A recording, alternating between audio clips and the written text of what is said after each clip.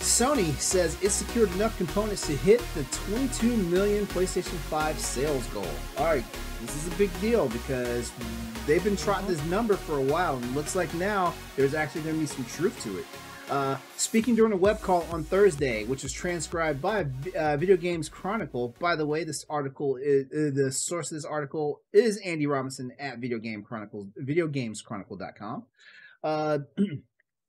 Chief Financial Officer Hiroki Totoki. I like how that just rhymes. Or I might have been mispronouncing it. It might have been Totaki. Well, who knows?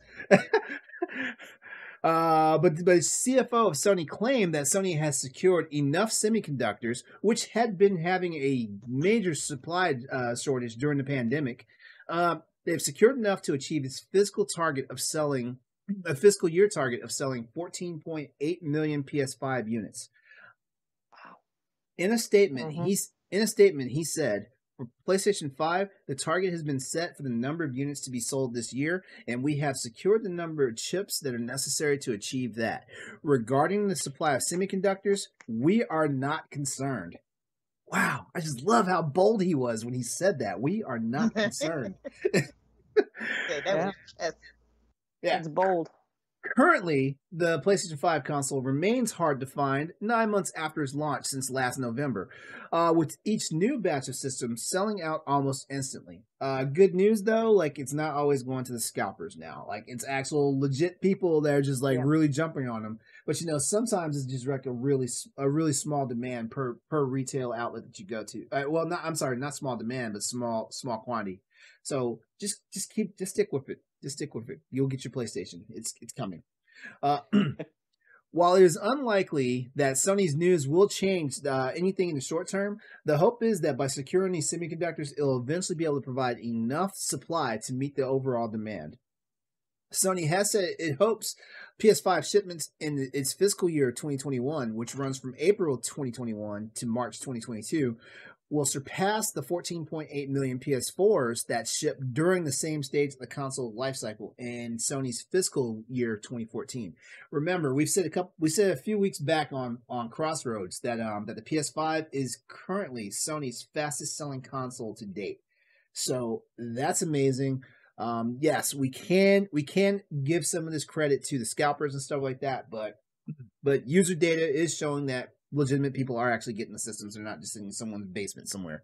All right. With that news, though, this will bring the overall total PS5 sales to 22.6 million units if it hits by March 2022. March 2022, my bad. The company recently claimed that PlayStation 5 has become Sony's fastest-selling console after topping 10 million sales globally. And remember, like right now, I think it's finally available in Egypt and a couple of the other Arabic nations where the price tag for PlayStation is like, what was it, like $800 MSRP? I can't remember. We talked about that so long ago. I can't remember. We talked about that so long ago. It's crazy.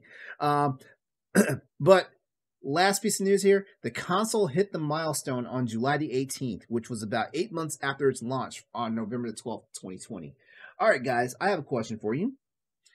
With everything we're currently seeing from Sony, how hopeful does it actually look that they might make this 2022 goal of over 22 million units? I'm sorry, 22 million units.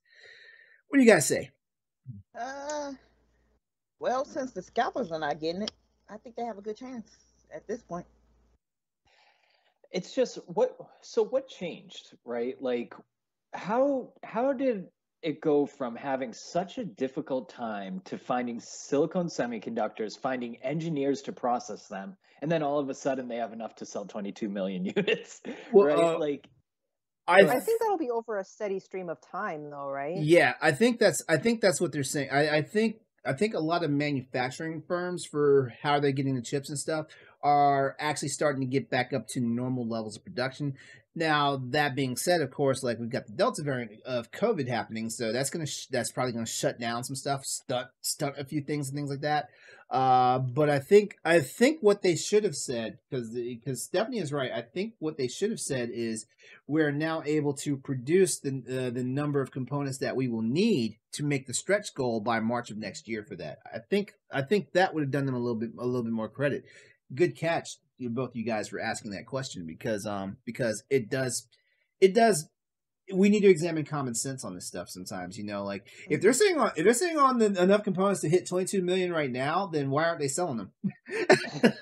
Well, Yeah, and the thing good is point, too, good it's point. like it's not only like PlayStation, Xbox. Like, I mean, you go to a Home Depot and the buzz saw that they use to cut wood takes a silicone semiconductor. So Exactly. like, it's not just the gaming world that is looking for these, and it's on backlog everywhere. So Yeah. I'm a little skeptical.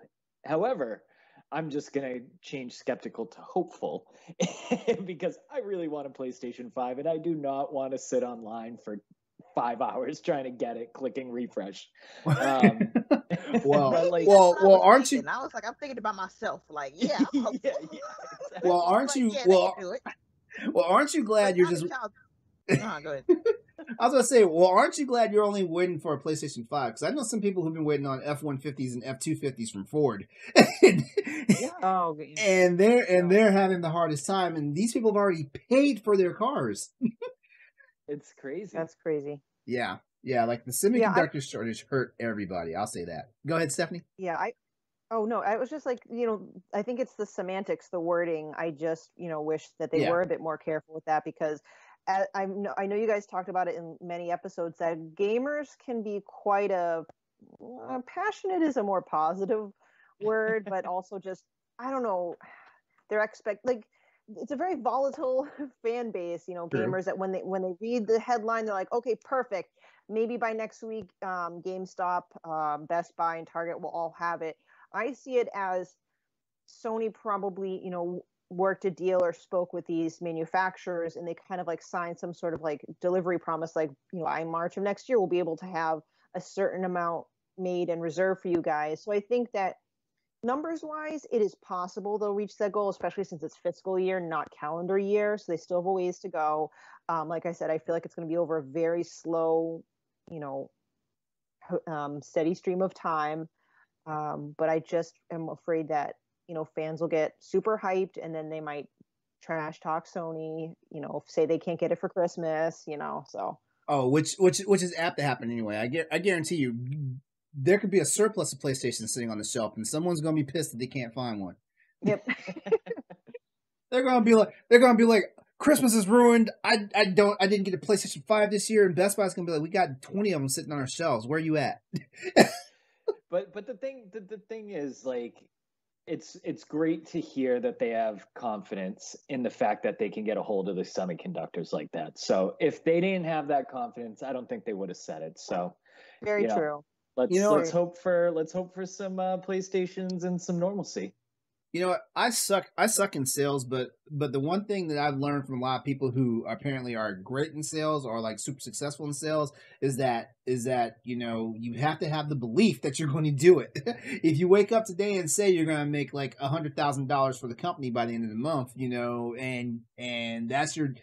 and that's what you feel in your head, you're probably going to get pretty damn close to it, as opposed to saying, I don't think I'm going to get it today. And you just don't try and stuff like that. So, like this never say die attitude that, that Sony's had, actually they've had this never say die attitude since the June last year when they announced the PlayStation 5. It's crazy. They're like, no, like we're doing this. Like, don't discount us. We're doing this.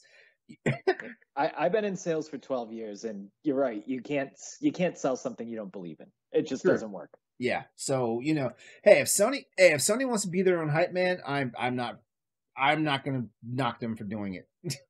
Yeah, and they have every right to hype their own products, because the PS5, granted I don't own one, but just being the fastest selling console for them, and their slow but steady, powerful releases that they have, I just feel like they have every right to be, for sure.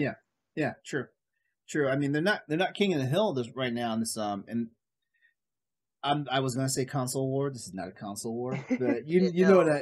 know what I mean though. They're not the king of the hill right now as far as like what's going on with this generation and stuff like that. But I mean they came out the gate swinging. So hey, like anything can happen. I kind of feel like the first. Sorry, Nellie.